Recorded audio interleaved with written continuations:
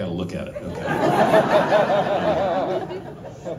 Does somebody have a sheet I can throw over this or something?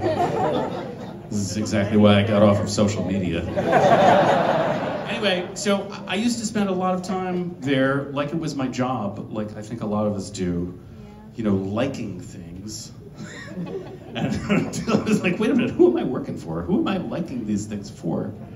And also it was, you know, it's been a weird time here in the world, and some bad things have happened, and I found that I was hearing the bad news over and over again from a lot of different perspectives, which is fine, but also from the same perspective, and also from the perspective of people who were assholes.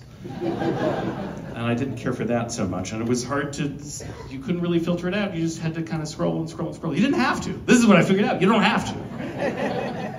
Anyway, this is sort of about that. And I should also say, I wrote this the day that,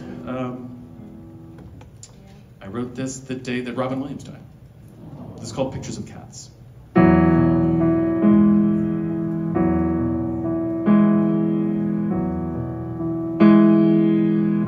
All at once, it fills up my feed. More bad news that I didn't need. I can't stop reading, but I wish that I didn't know.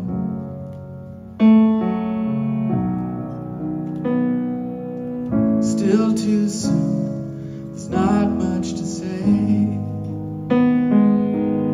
They don't know, they talk anyway. All of the pieces and none of the places they go.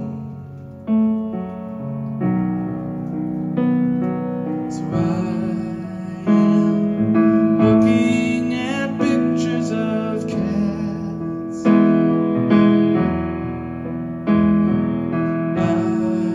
am looking at pictures of cats.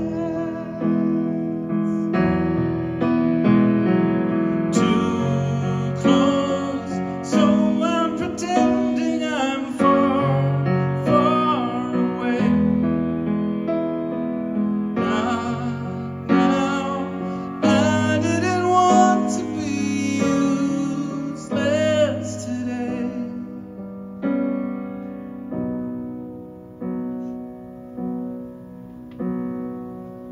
Find your feet, bend at the knees. Hold your breath, these things come in threes. Try me tomorrow, today has been laying me low. So I am, looking